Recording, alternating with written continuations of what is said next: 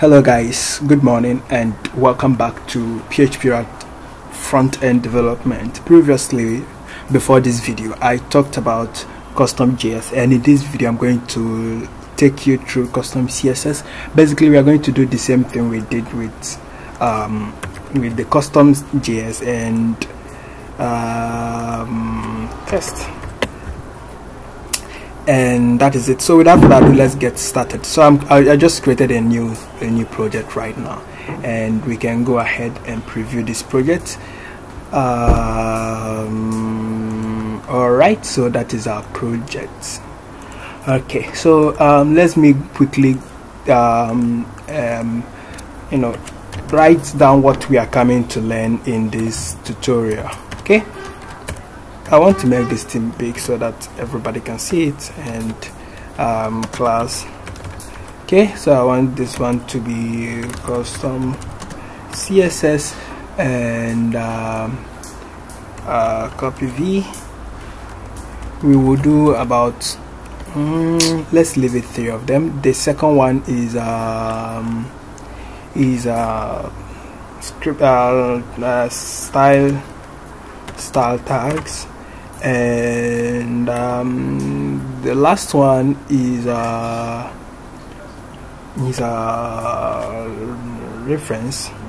reference. Okay, reference, and this reference, let's put it in the brackets because it's actually how to render a page CSS. HTML though, so that you won't forget it. HTML page CSS. Alright, so these are the 3 things we are coming to talk about, and I'm going to start with the first one. Well, let's start from here. Bold and test primary. Alright, so that is it. We preview this thing like this, and it's going to look like this. So we are going to talk about HTML page CSS. To do that, you need to add a file to your assets folder. Inside this assets, locate the folder called CSS. Then you can do your add a new file, your CSS file here. Okay, you can quickly click here to add a new file, and you select the file you want to add to that folder. So I like using Sublime. So Sublime, I also have Visual Studio Code, but like you can see it from here, but it's good. It's good to use, but I'm not so familiar with it. So I'm going to close this. Yes, no. So I'm going to create a new one, and I'm going to call this file the type is CSS, just like this, and I'm going to save it as we can even quickly locate good assets like this. Come to CSS, call it new CSS, new, just call it new, save it like that, and we are done. We can start our CSS. Let's say something like, let's create a class, and this class I will call it love, and whenever we type love as a class, we want it to be font size. We want the font size to be 300 pixels, and we want the font weight to be bold, and we want the color to be red, and we want to save it. That's it. We are not coming to learn CSS code. Okay, so we can now preview this and just look at what's going to happen. I'm going to type love over here, love. Okay, and I'm going to preview it. Nothing happened. So let's go on and use this format we are talking about. So remember that we have added the CSS here. Is it here? Let's try to see if it's here. The name is new. CSS new. Okay, it's here. As you can see, it's here, new. So now we have the file in our CSS folder. Let's come and link it up to that particular page. And remember, when you make reference on a particular page, it's going to have effect on that page only. But if you want it to take effect on the entire web application, that means you need to reference it either on the header or you reference it on the footer. But the best way, once CSS is concerned, is to reference it on the header. So I'm going to do this thing. I'm going to do PHP, and I'm going to say HTML, and this HTML we want to do is page CSS. And now we type in the path or the name of that CSS, which is new.css. That is it, just like that, and we can preview it. Just look at what is going to happen now. The style tag has taken the font size of 300. We can make it 30 pixels and save this.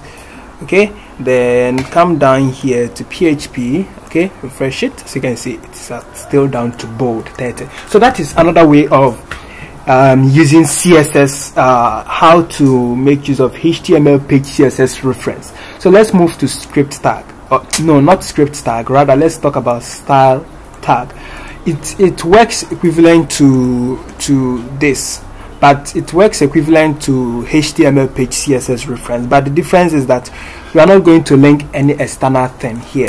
Rather, you can quickly type the code on that page directly just by doing this.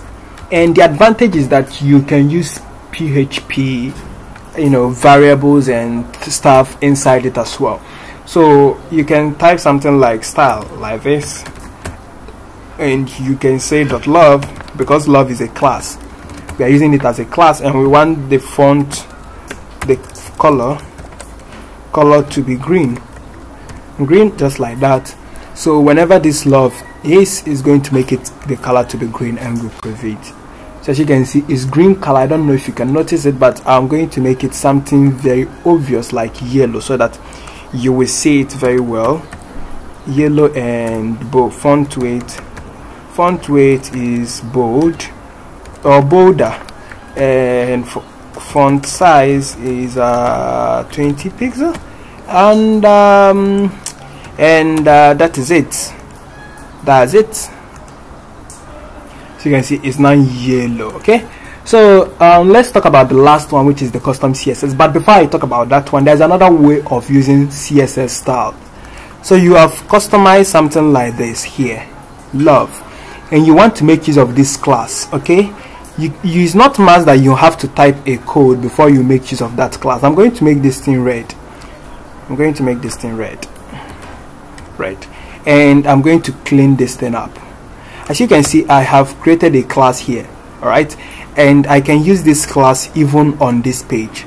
Okay, all I need to do is make this thing called 12, then type the style, or you can make it any column width you want, but it's very necessary to give it a column width because it's already wrapped by a row class. Okay, so you need to give it a column width, else it's going to collapse the entire will I call it a widget or column or field or anything.